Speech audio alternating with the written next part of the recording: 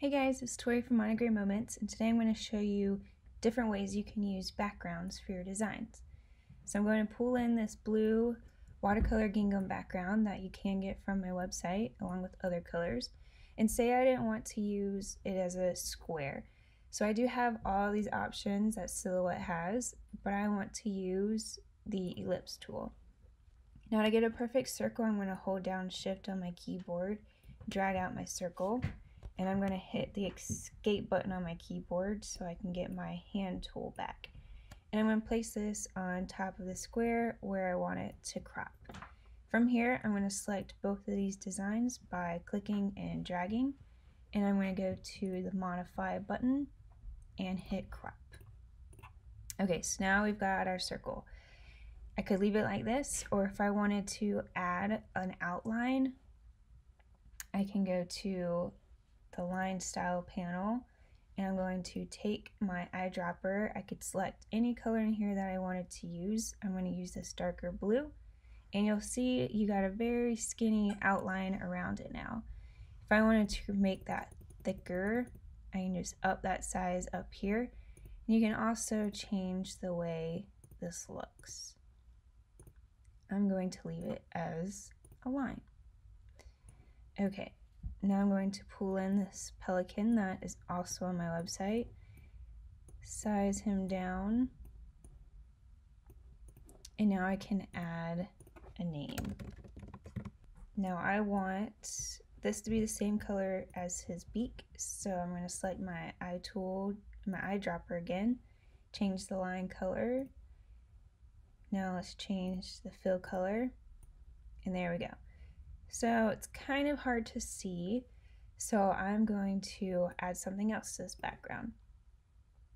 Now I'm going to select the rectangle tool, I'm going to drag it out on top of my circle. I'm going to select this blue, which I've already taken from this design using my eyedropper tool, change the fill of it, and now I'm going to change the line of it, the line style. Okay. And now I'm going to select both of these again, and I'm going to go back to my modify panel and hit divide. Now from here, I'm going to select the rectangle and hit erase.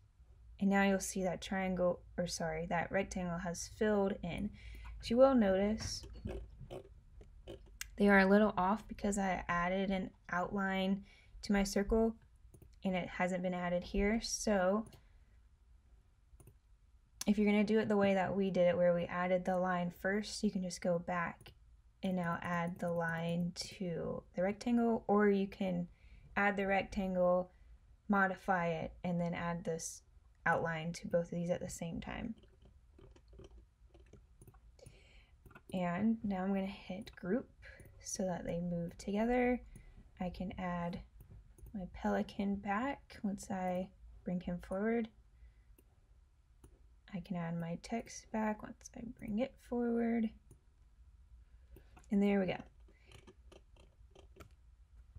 Now say you did not like the circle, you wanted to use a different shape entirely, but you didn't like these options that Silhouette has for you.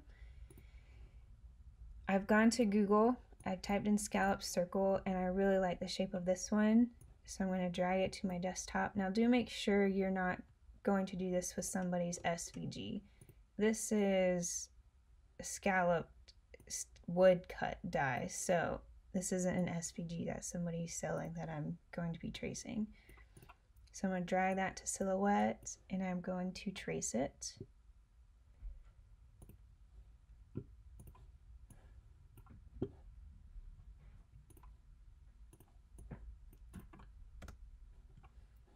Okay, so here's my scallop design now. I'm going to pull.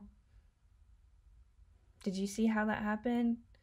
Instead of using the crop feature like I did for the circle, if you have your circle already or whatever shape already out here, you can take your design, pull it in, and drop it in there just like that. You just have to make sure to get rid of this line now.